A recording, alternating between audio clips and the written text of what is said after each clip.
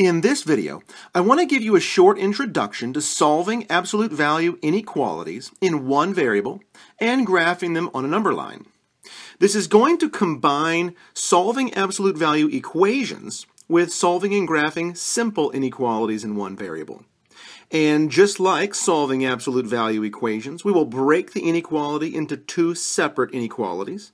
And just like solving and graphing simple inequalities, when you multiply or divide by a negative, you must flip the sign of the inequality. And finally, if you studied compound inequalities like unions and intersections, you're going to see an obvious connection here once we get started. So let's go ahead and look at our first example. We have the absolute value of x is greater than 4. So what this is going to look like is we're going to break this into two separate inequalities.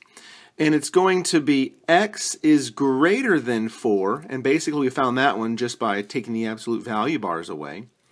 And the other one, and here's where it looks like the solving absolute value equations, is we're going to do the negative side as well.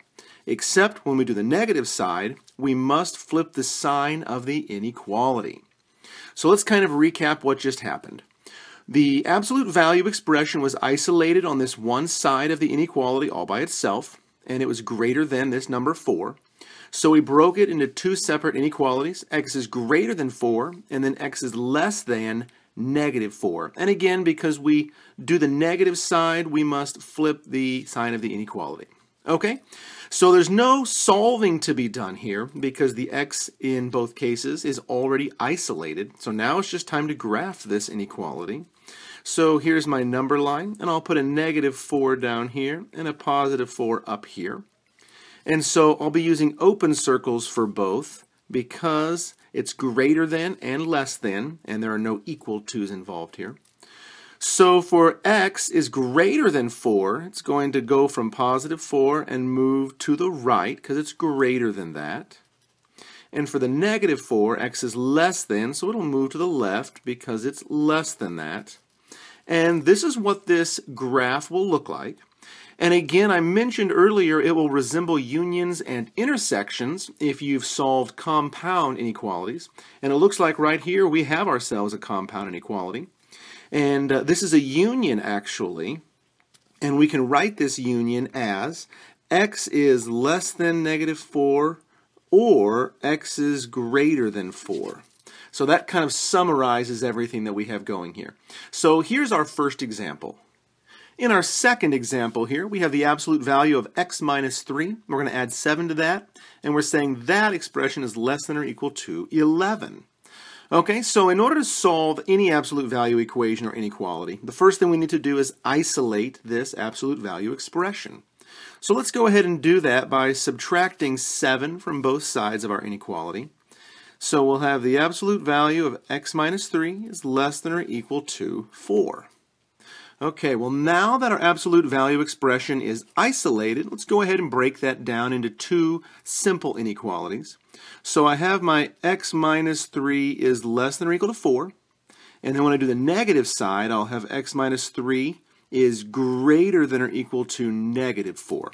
And again, when I do the negative side, I have to switch the sign of the inequality. So instead of less than or equal to, it'll be greater than or equal to. So now let's go ahead and solve both of these simple inequalities. So x is less than or equal to 7.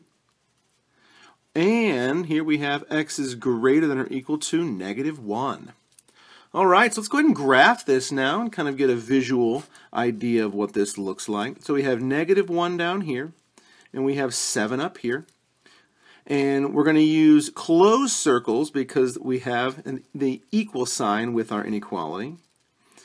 And the first one says x is less than or equal to 7. So it's going to be from 7 here and less than that, so all the way down. And the negative 1 will be from negative 1 greater than that. So it looks like we have this intersection here that I'm actually going to shade for our solution. And again, I did just say it's an intersection. So as far as our compound inequalities are concerned, That's what it's going to be. And we can actually rewrite this as a trichotomy. We could say -1 is less than or equal to x is less than or equal to 7. And that's what that will look like when we solve it that way. But in general, we started with our absolute value inequality. We solved it by splitting it into two simple inequalities, and we were able to graph it and write our solution as a compound inequality. In this last example, I have -2 times the absolute value of x plus 3, and that's less than 4. Well, in order to isolate this absolute value expression, I need to start by dividing both sides of this inequality by -2. So here I have my absolute value expression isolated, but you'll notice I divided by a negative, so I need to flip the sign of the inequality, and 4 divided by -2 is -2. And we just got done saying that, remember, absolute value expressions are always greater than or equal to 0, so they're always non-negative. So what I have here is this non-negative expression, and I'm saying it's greater than -2. Well, it kind of doesn't matter what I plug for x, it's always going to be true. So this is a true statement, which means when I graph it, you can kind of put 0 in the middle, and what I'm going to do is shade the entire real number line. So I'm going to say the solution here is all real numbers. And that's my answer, and that's how I graph it. And this was my original absolute value inequality. In these last two examples, I want to look at special cases when solving absolute value inequalities. So here we are going to start by isolating this absolute value expression, so we'll add 1 to both sides.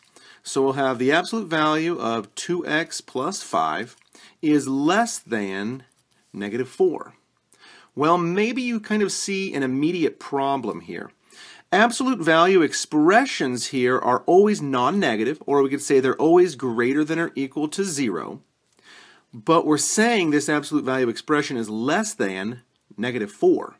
Well, that's never going to happen. So this is no solution, because what we have here is actually an impossible thing.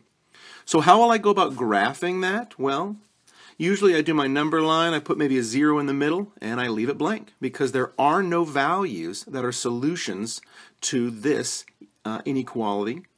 And again, when I say no solutions, of course, I mean no real numbers, because this is our real number line.